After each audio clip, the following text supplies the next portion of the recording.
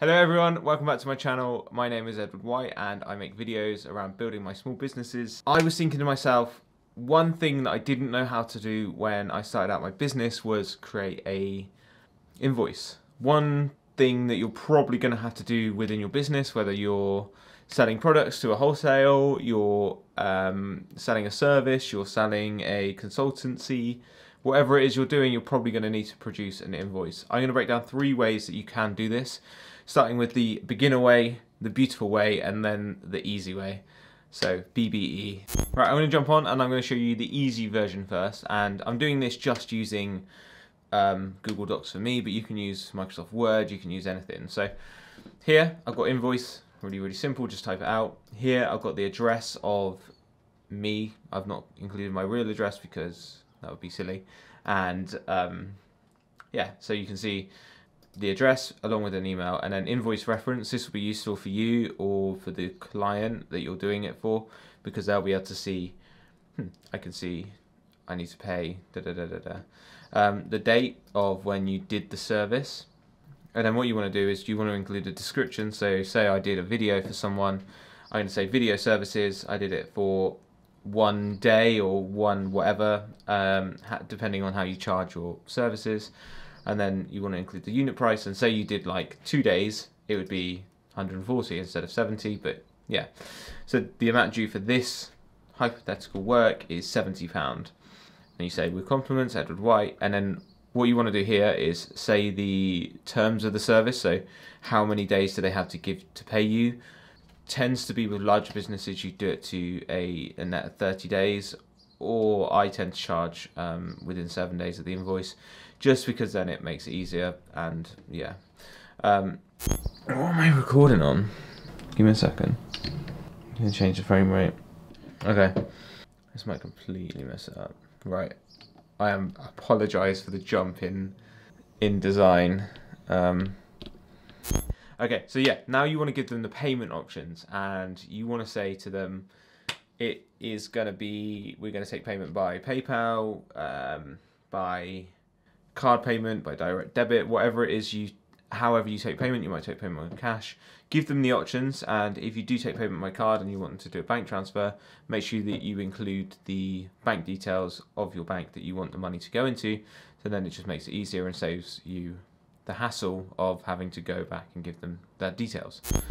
Let's jump on to the beautiful one now. And for this one, this is maybe if you're a beginner but you care about the design of your work. So this is how we do our wholesale orders, and if we do wholesale, we'll send out one of these invoices so that people can pay us. For me, the good thing about this is that it's on brand, it looks really nice, and it looks really professional. Okay, so here we are in the invoice, and you can see that it says Beloit Business. It's got our office address for the Beloit business, where it's registered. It's got our email, got our website. We've also included a number again, so Beloit Business 004, that just to help us track it and to help the client track it.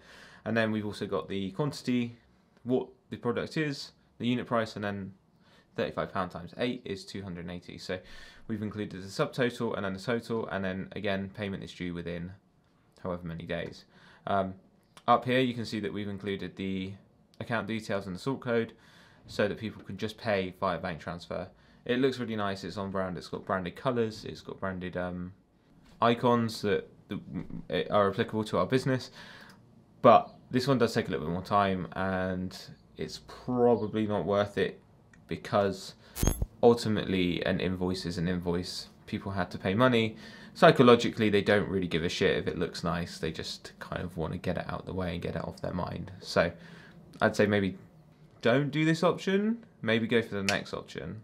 So the easy option is to go on to QuickBooks, which is what I'm on now. And this is basically an accounting tool, but you can do it as a small business. And it makes a really easy way to create invoices, to manage your money, and then to see who's paid you, who's not paid you, and how to, it's really simple, just go over here, go to create invoice.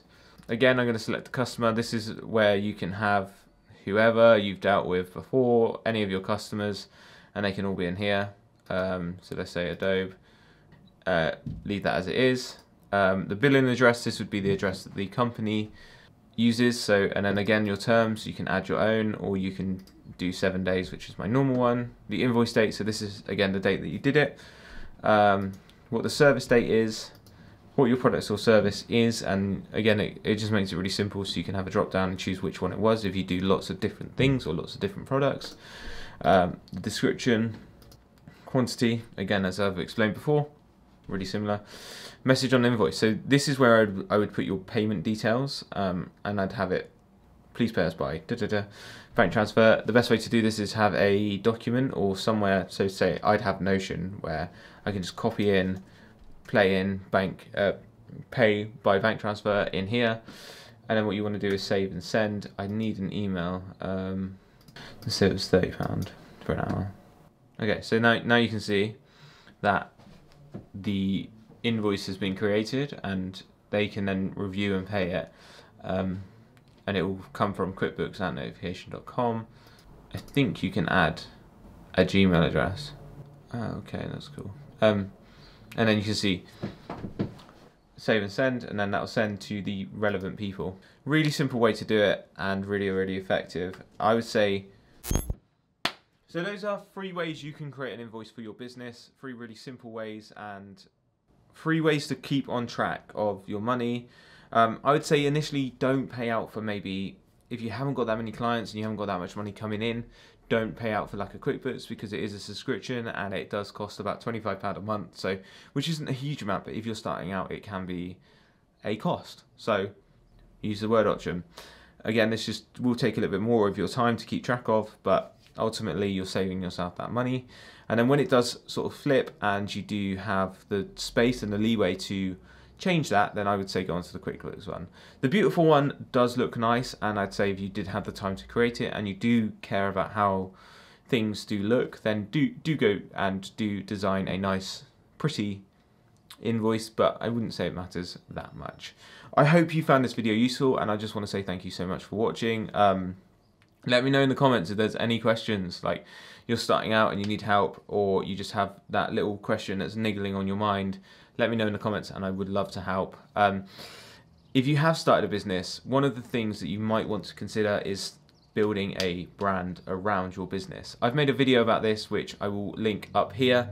You can go and watch it, and you can learn how to build brand guidelines for your business and really get the structure in place before you take it any further. Thank you for watching, keep building your business, and goodbye.